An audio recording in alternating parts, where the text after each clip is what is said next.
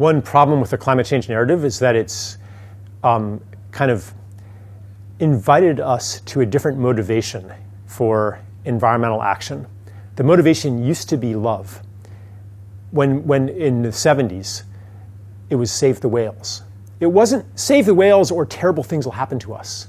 It's save the whales because these are such magnificent creatures.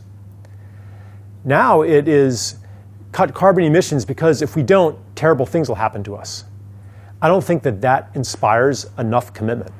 It's not the revolution that the ecological crisis is asking for. What it's asking for is a revolution of love. It's asking us to transcend being centered just on humans, but to accept our participation in a larger reality. The climate crisis is an invitation to us to join the tribe of all life on Earth as a contributing member.